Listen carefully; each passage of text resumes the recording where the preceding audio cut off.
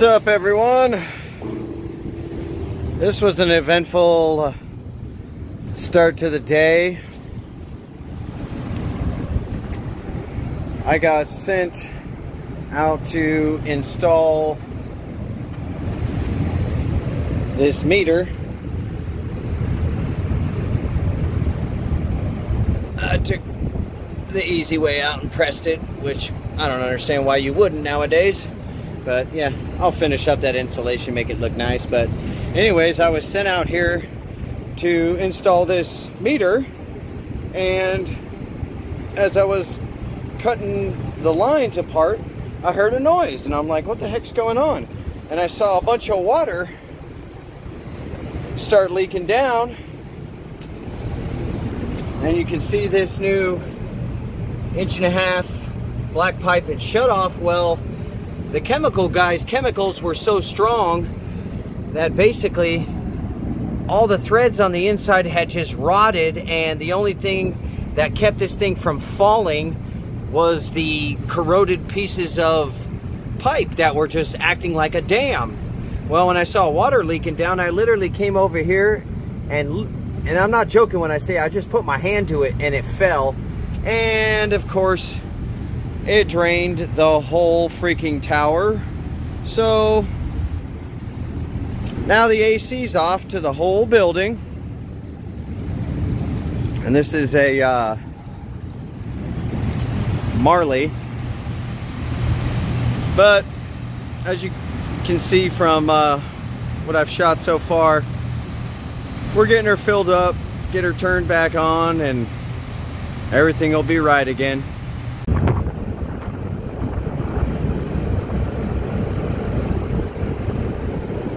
So the cooling tower is finally done, or close enough. I'd say it's 98%, so, but we're at 400 gallons so far.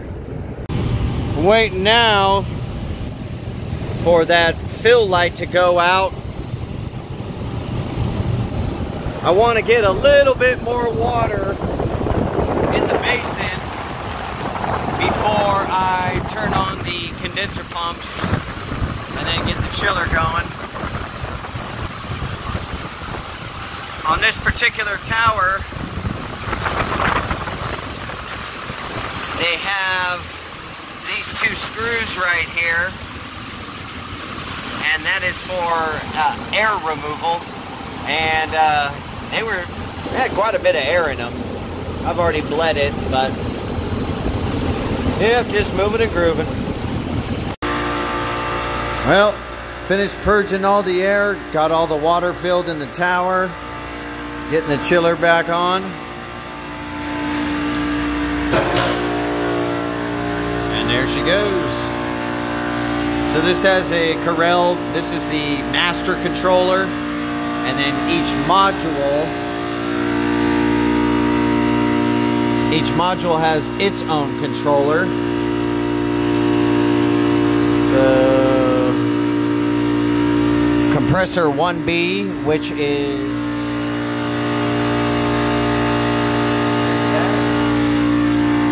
running right now, and I have already confirmed that the transducers are accurate, and so is the superheat.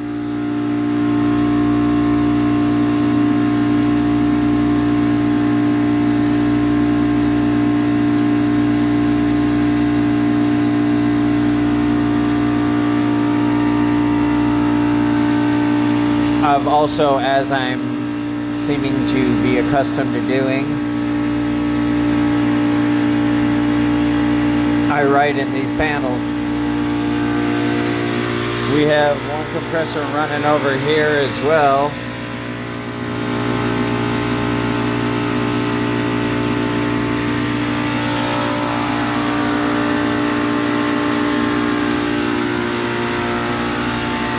And we should be kicking on another compressor.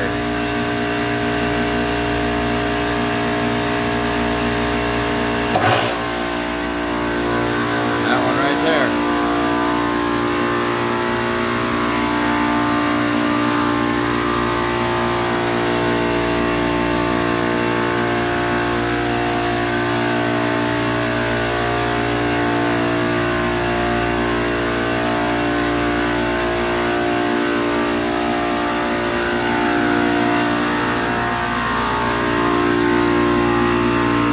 1A, which is his front one, I recently replaced.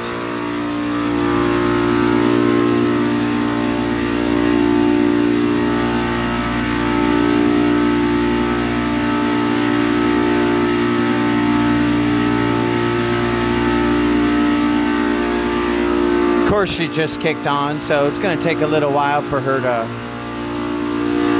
steady out and get down to what would be considered normal readings.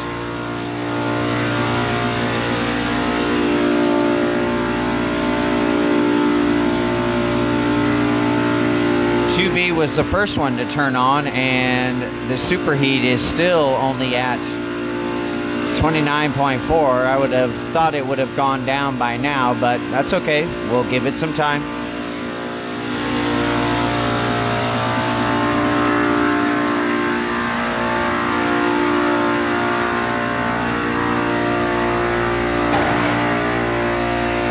And there went. All four are now running. So the very last one staged. Originally, they had the staging as it would start with 1 and then go to 2, and it always wanted to start 1A, then 1B, 2A, 2B.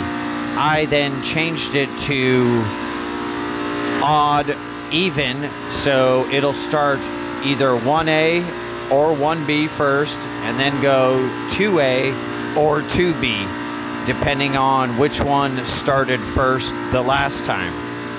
It then gives each compressor a more even amount of starts versus the way it was set up before.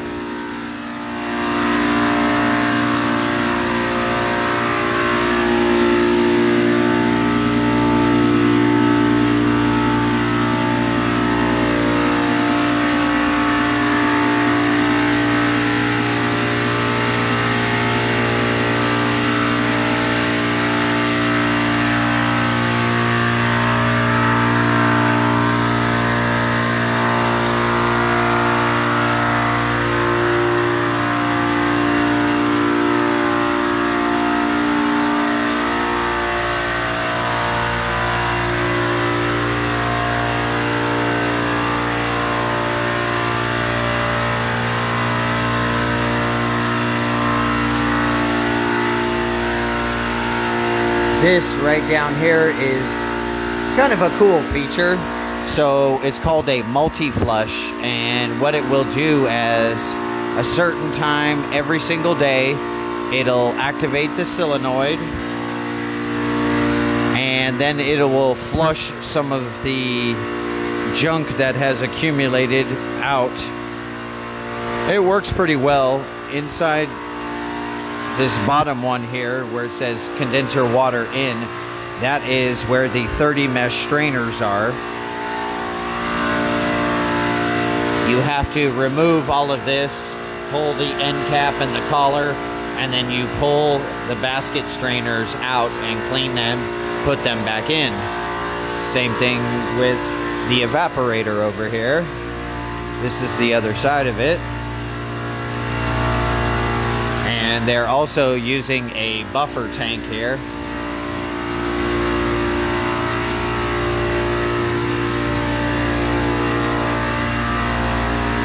Yeah, this compressor that I replaced, she seems to be doing really, really well. Needs some more insulation, but I'm not gonna lose sleep over it. Got my filter dryer.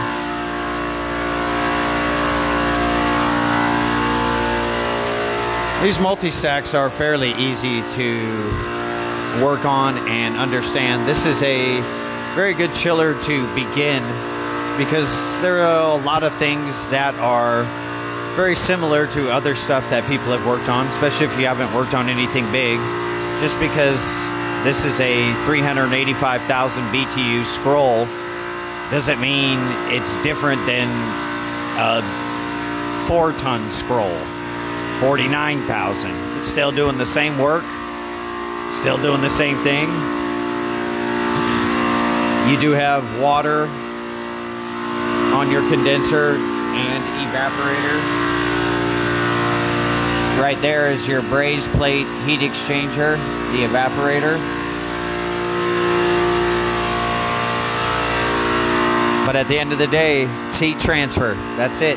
Nothing more, nothing less.